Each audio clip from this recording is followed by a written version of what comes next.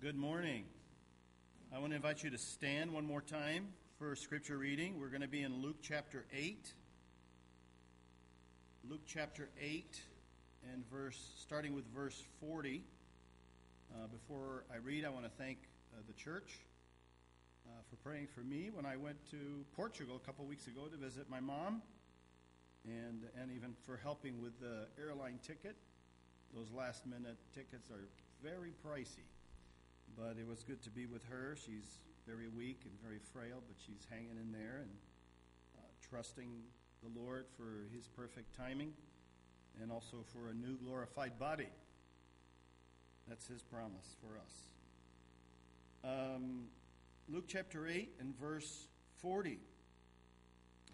Now when Jesus returned, the crowd welcomed Him, for they were all waiting for Him, and there came a man named Jairus, who was a ruler of the synagogue. And falling at Jesus' feet, he implored him to come to his house, where he had an only daughter, about 12 years of age, and she was dying. As Jesus went, the people pressed around him. And there was a woman who had had a discharge of blood for 12 years. And though she had spent all her living with physicians, she could not be healed by anyone. She came up behind him and touched the fringe of his garment. And immediately her discharge of blood ceased. And Jesus said, "Who was it that touched me?" When all denied it, Peter said, "Master, the crowds surround you and are pressing in on you." But Jesus said, "Someone touched me, for I perceived the power has gone out from me."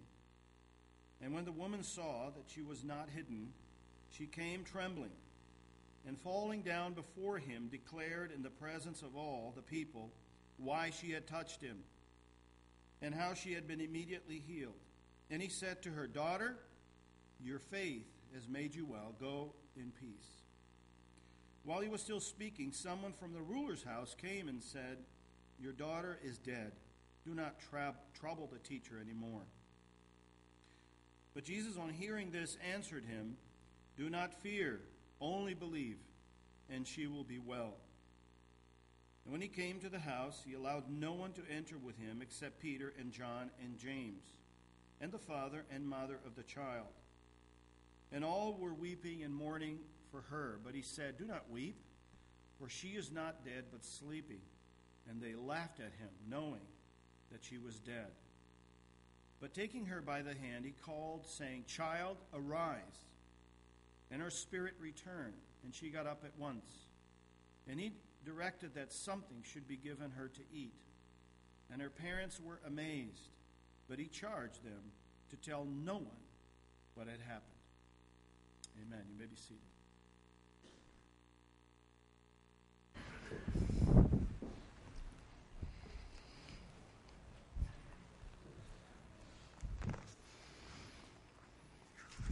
Thank you, Moses.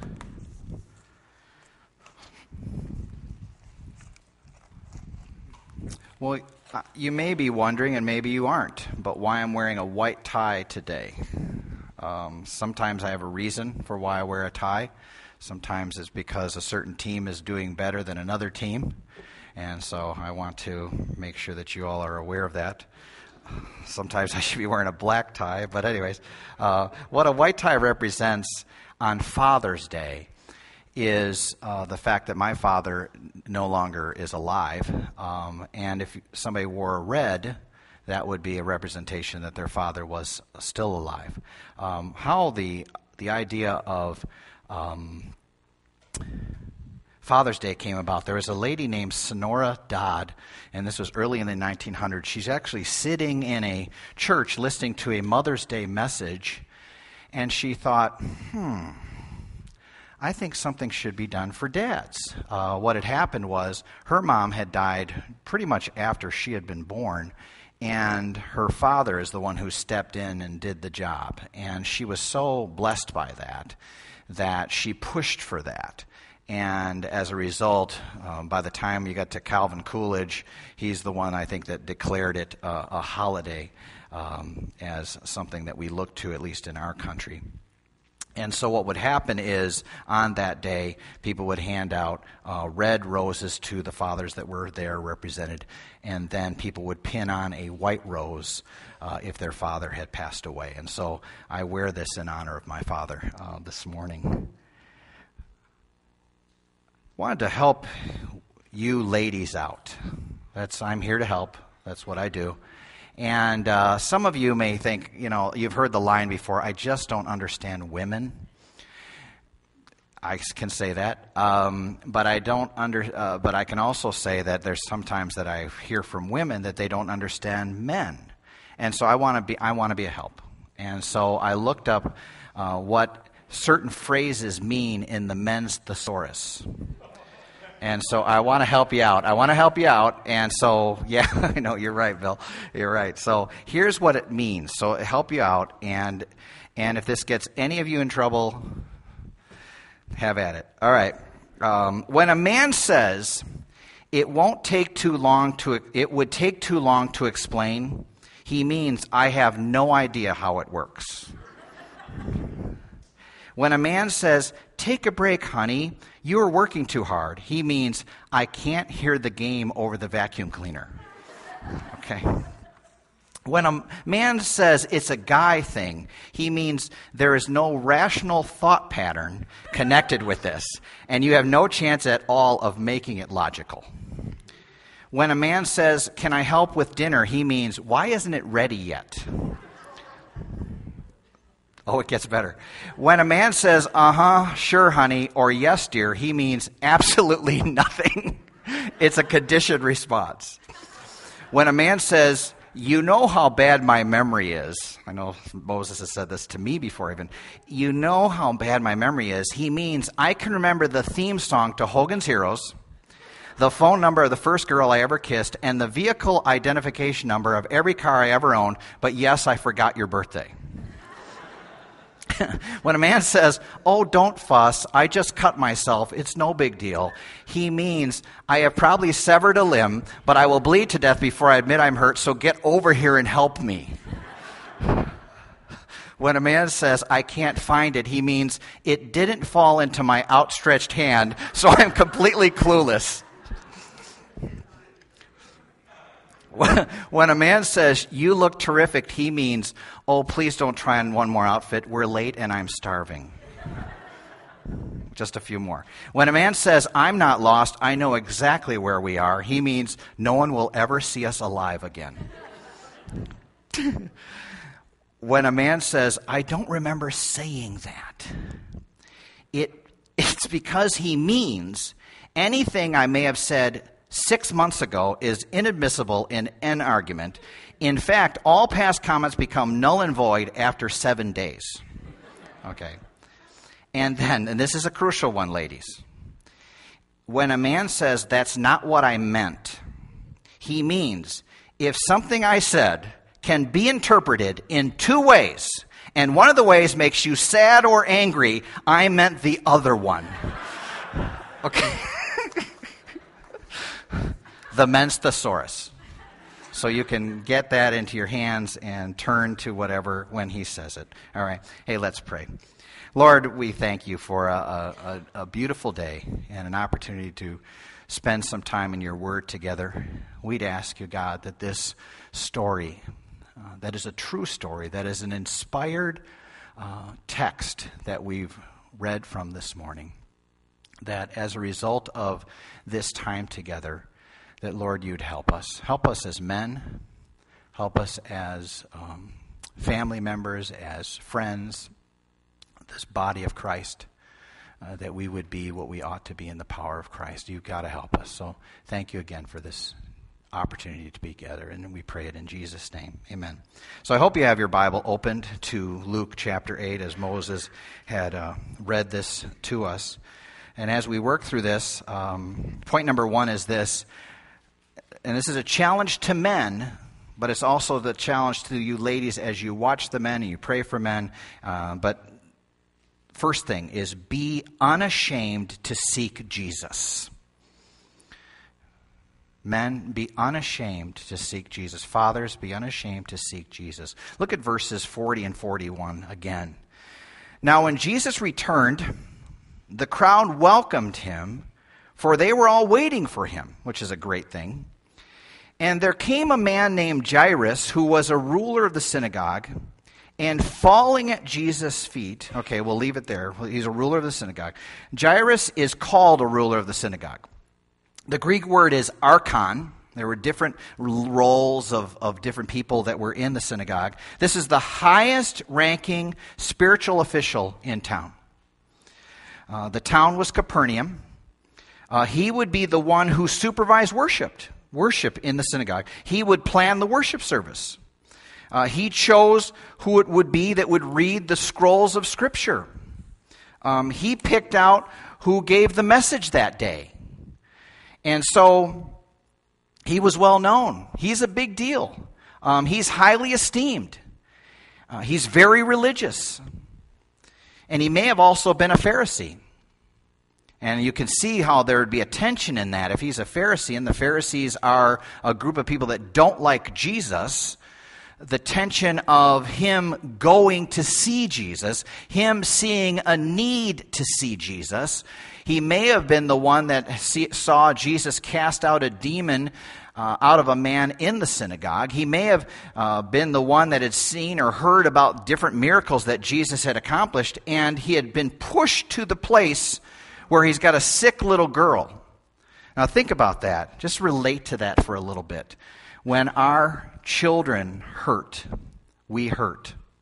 I think I've heard this line: you're only as happy as your least happy child. And boy, he's desperate. He's a dad with a dying girl. He'll do anything. And so there's an irony of this synagogue ruler's willingness to go and falling at Jesus' feet. What a picture. Whatever his importance, whatever his status, whatever his standing, he's desperate. He's got this little girl, this sweet little girl, 12-year-old, that's at a point of death. So what's he do? He overcomes any pride, any prejudice, and he goes and sees Jesus.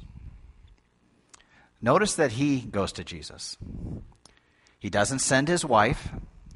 Doesn't go, you're into this church stuff, or you're into this God stuff. I know I'm the ruler, but how would it be if I went? Why don't you go? He doesn't send a servant. He doesn't even send a friend.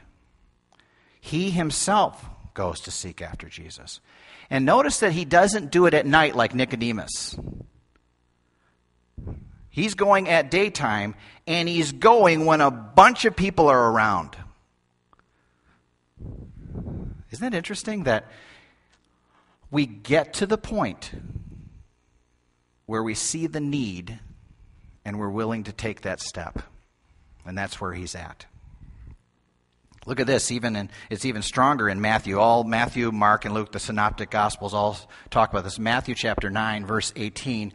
While he was saying these things to them, behold, a ruler came in and knelt before him, saying, my daughter has just died, but come and lay your hand on her and she will live. And so he is like having such faith. He's in his mind, she's already died. But that didn't stop him. He hasn't given up. He's willing to worship Jesus. Let me challenge you men for a moment. We are called by God to be the spiritual leaders in our home. Whether you realize it or not. You're either leading your family close to God or you're leading them farther away. It doesn't work in a middle ground there. Socrates said this. Listen to what he said to a generation. He said, why do you turn and scrape every stone to find wealth, but take so little care of the children to whom one day you will relinquish it all? So if this pagan philosopher felt this way, what does that say to us? Isn't it interesting as we look at Ephesians chapter 6? Look at this, Ephesians 6. Now look at how he works through what is called the calling of a family. Children, obey your parents in the Lord, for this is right. Honor your father and mother. This is the first commandment with a promise, that it may go well with you and that you may live long in the land. And then look at the switch here. Fathers, do not provoke your children to anger, but bring them up in the discipline and instruction of the Lord. Isn't it interesting that he does that? You would think he would say, children, blah, blah, blah, blah, blah, blah, blah. And then he'd go, parents. But he puts the onus on us as dads. Now, why is that the case? Why just dads? Why does he say that there? Well, maybe they neglect it more. Maybe sometimes we can come across as harsh. Sometimes I'll watch how my wife says something and I'll say something and I'm going, boy, I could have said it a little more like her and it would have come across better. Or maybe it's because we're called to lead in the home. It's a partnership, obviously. Most moms are spending a load of time with their children. And here's what the Lord is saying to us. Step up, men. James Dobson said this. He said, the Western world stands at a great crossroads in its history. It is my opinion that our very survival as a people will depend on the presence or absence of masculine leadership in the home. You guys know how Bob Spoonster was dear to me.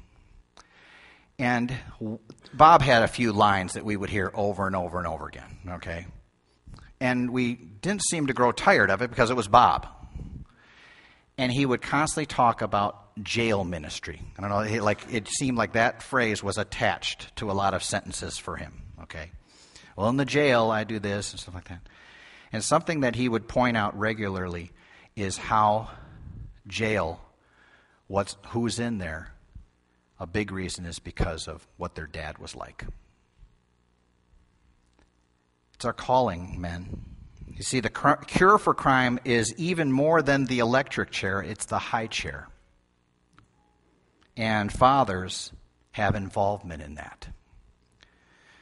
In the words of Eugene Peterson, he says, it's a long obedience in the same direction. It's the hard stuff. It's the willingness to do the hard thing. So, as I pray and try to get your attention, I'm saying, be unashamed to seek Jesus. This dad was.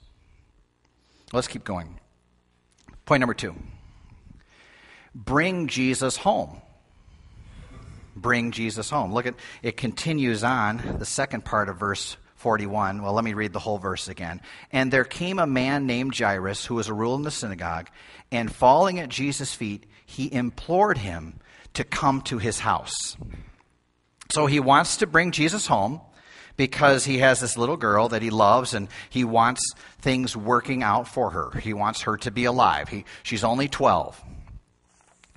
Look at verse 42, and then we've got and it says 42, for he had an only daughter about 12 years of age, and she was dying. Now, before he gets home, though, I want you, because I've preached through this when we worked through Luke, that this is the only time in the Scriptures where there is a miracle in the middle of a miracle. Okay, that's sandwiched in there. But I want you to, for a moment, realize that we're going to get back to this dad, but something is going on, and he's watching this. So think about this. He says to Jesus, please come to my house. He falls to his feet, please come to my house. My daughter's dying. I need you. I know you're the man that can take care of this. In the midst of a crowd, we find out a little bit more about him, but then another story takes place. So look at this, and think about it as a dad watching this go on. Your daughter's sick. Some she's dying or she's dead. Where it's at right now, we're not exactly sure, but we do know this, that he's hurting, and I don't know about you, but if you've ever been in an emergency room and everybody and their mother seems to be getting called and you aren't, it's horrible. Okay? And this is where he's at. In an emergency room, which is a big crowd, and he's making his way. Okay? Look at these verses here. As Jesus went, the people pressed around him. And so Jairus was probably part of that. You don't know how long where it got to the point where he was distant from him, but he's still trying to stay with him because basically he's trying to get him to get to his house. And there is a woman who had a discharge of blood for 12 years. Now I want you to think about that, the irony of that for a moment. His daughter's 12, and this lady's been sick since she is 12. Now you ever think about that in your life with different things?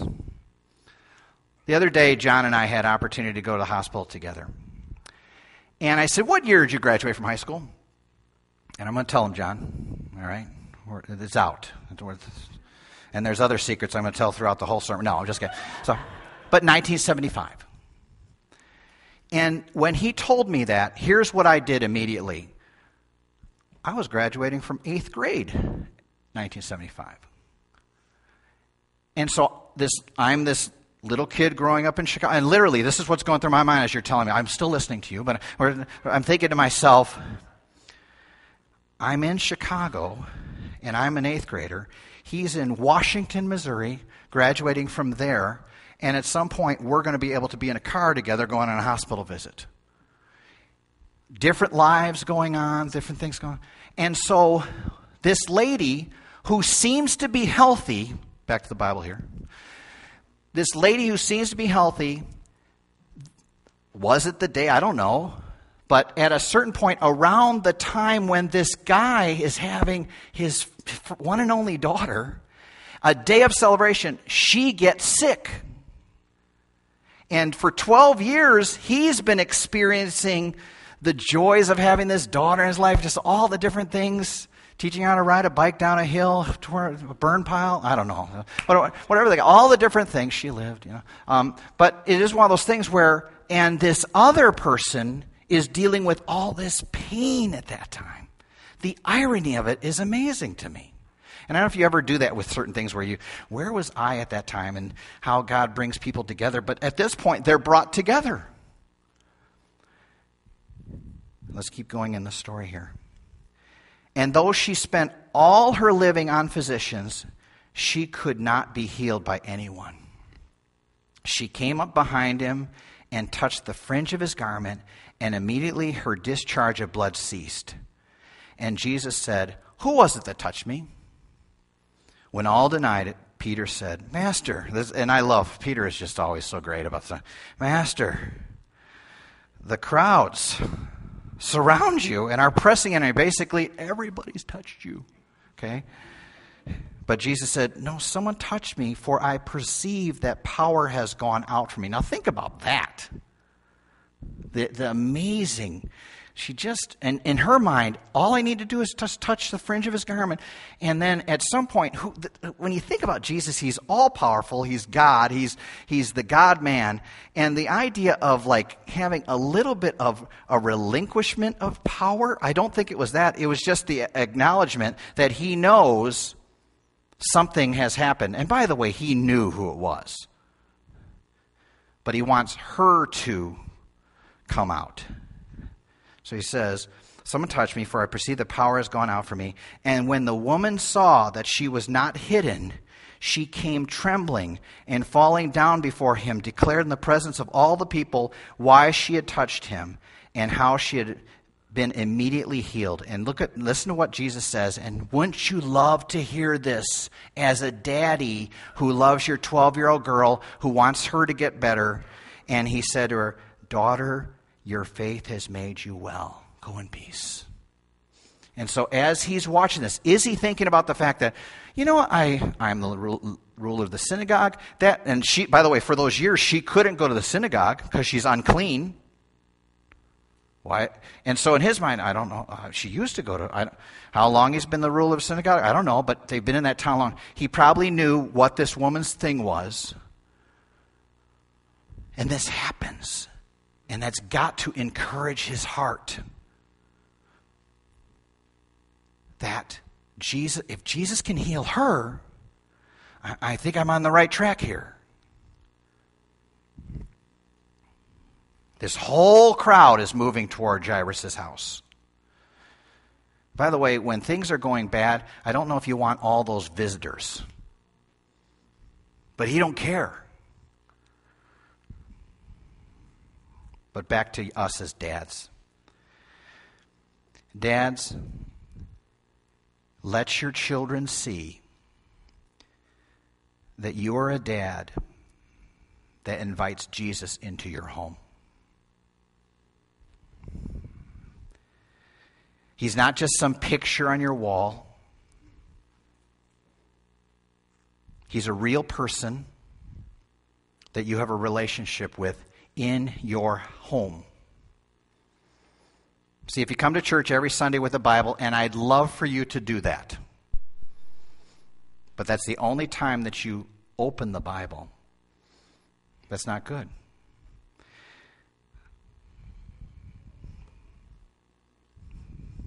If they say, well, Dad brought his Bible to church, but they never see you open it Monday through Saturday, something's up. When you invite Jesus to be the Lord of your home, you're protecting your home, and that's your responsibility. Remember the Passover in Egypt? Remember what would happen there? They were told that they had to have this meal, and there was a representation that would be done where they would take the blood from the sacrifice and put it on the doorposts and on the lintel, okay, as a representation of this is covering our home. And the death angel would pass over the home as a result. It was the father's responsibility to do that. When we invite Jesus in our home, and we really invite Jesus in our home, we're protecting our home. Because you do know there's an angel of death that's passing through living rooms all over our country today, homes all over our country today. Are you aware of it? They'll breach the walls. They'll enter our homes, and if we're not careful with what we're watching and what we're listening to, whether it be televisions or computers or even these little mobile devices. So do you know about that? Are you aware of that instead of going, oh, just, whatever? Are you monitoring it? Are you watching over that? It's our responsibility. According to the Internet Filter Review, the largest consumer of Internet pornography is the age demographic between 12 years old and 17 years old. Doesn't stop there. Kids are terrorized on the Internet. 1 in 17 children, ages 10 to 17, are threatened or harassed over the Internet. 1 out of every 5 children has been propositioned on a home computer. So what we do when we apply the blood of Jesus over our homes, we're saying, not here. I'm going to be aware of that. And it's a battle. It's a battle. It's a fight, and it's worth the fight. Martin Luther says this: you can't stop birds from flying over your head, but you can certainly stop them from building a nest in your hair or on your head. I want to add to the quote. All right. The devil would love to place a nest in your home. And I'm just wanting to encourage you. I will say more and more, it's for every one of us. Like Joshua said, as for me and my house, we will serve the Lord. So let's make that our prayer. Dads, let's be fervent about this. Well, let's keep going at the text here at verse 49. While he was still speaking, isn't it interesting that Jesus is constantly teaching? Someone from the ruler's house came and said, your daughter is dead. Do not trouble the teacher anymore." But Jesus, on hearing this, answered him, I love it. This is so good. "Do not fear, only believe, and she will be well." And I want you to know this too. When he says this, and I love this, in the same story, it's in the present indicative, and it's keep on believing. Or, in the words of Steve Perry, don't stop believing. All right? Don't stop believing this. Don't stop. Trust me, even as we keep walking. So he gets the news about his little girl, and he still wants Jesus in his home because he believes that the Lord can do something about it. Look at point number 3 is this: bestow love on your children. I don't think I have to say that too much because I see a group of people that are doing that. You'd love your children. I go to T-ball as a grandpa, I show up at T-ball, and I see these parents, they just love their kids. Just getting out there, doing it. Verse 51. "And when he came to the house, he allowed no one to enter with them," which the people probably really appreciated, okay? There's a bunch of them with them, "except Peter and John and James." This is interesting. This is the first time in the Gospels where Peter, James, and John are separated from the rest of the group, and they are brought in. Okay? So he's mentoring here. He's teaching. "And when he came to the house, he allowed no one to enter with him except Peter and John and James and the father and mother of the child. And all were weeping and mourning for her. But he said, 'Do not weep, for she is not dead, but sleeping.' And they laughed at him, knowing that she was dead." Now, you might go, "Man, how did that switch so quickly?" But you do know that they would hire mourners. When they would do mourning, it's so different from how we do funerals. When they would walk into these places, there was a house of mourning. There was wailing. There was just pain. It was very evident. When we walk into a funeral, it's very quiet, very dignified. These people are, and there are sometimes they would hire mourners to come in because they're like getting more people involved. I don't know what was going on here, but you wonder how real these people are with their mourning because they could switch on a dime. I'd be mad. I don't think I'd be laughing. Okay? But Jesus is using a metaphor here that we've talked about before. We see this with Mary, Martha, and Lazarus in John 11 through 15. It says, "After saying these things, he said to them, 'Our friend Lazarus has fallen asleep, but I go to awaken him.' The disciples said to him, 'Lord, if he has fallen asleep, he will recover.' Now Jesus had spoken of his death, but they thought he meant taking rest in sleep. Then Jesus told them plainly, 'Lazarus has died. And for your sake, I'm glad that I was not there, so that you may believe, but let us go to him.'" And then we see Stephen after his stoning in Acts 7:59 and 60. "And as they were stoning Stephen, he called out, 'Lord, receive my spirit.' And falling to his knees, he cried out with a loud voice, 'Lord, do not hold this sin against them.' And when he had said this, he fell asleep." And so we see this picture that for the believer, for those that call on the name of Christ, we are going to be resurrected. We have that hope. And so passing away, dying, is just a sleep. So she dies. Look at verses 54 through 56 as we wrap up here. "But taking her by the hand, he called saying, 'Child, arise.' And her spirit returned, and she got up at once. And he directed that something should be given her to eat. And her parents were amazed, but he charged them to tell no one what had happened." Here's the deal. This whole episode was motivated by a father's love for his daughter. It was love that made him seek Jesus. It was love that made him invite Jesus home and risk his status and his standing.